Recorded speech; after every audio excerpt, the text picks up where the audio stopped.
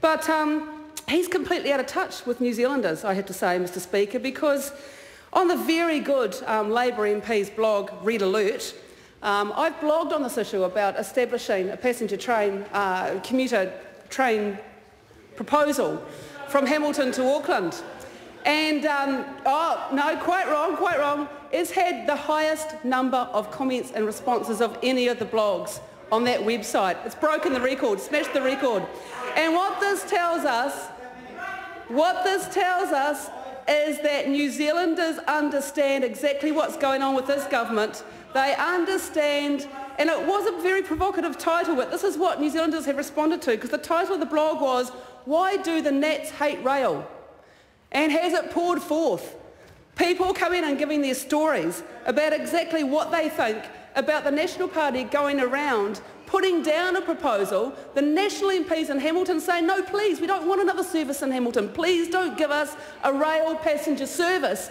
Now, why would they do that? And that's the very question that I've asked on this blog site. I said, who's prepared to hazard a guess on the real reason the Nats oppose rail transport? And some of them, Mr Speaker, I don't think I could actually read out in this House. But here's just a smattering of them. This is from a person blogging by the name of Flower, and I assume that she's probably female. Oh, she is, because she says, as a Waikato girl by birth, Aucklander by nature, and living in Hamilton by choice, go Hamilton, I'm thoroughly delighted by the idea of a regular train gig chugging the willing and the weary between the hustle and pace of Auckland and the tranquility and the bliss of Kirikiriroa. For Hamilton needs this.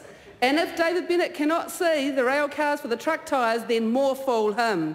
This isn't just about getting those Hamiltons to Auckland, the Hamiltonians to Auckland, but getting Aucklanders to Hamilton.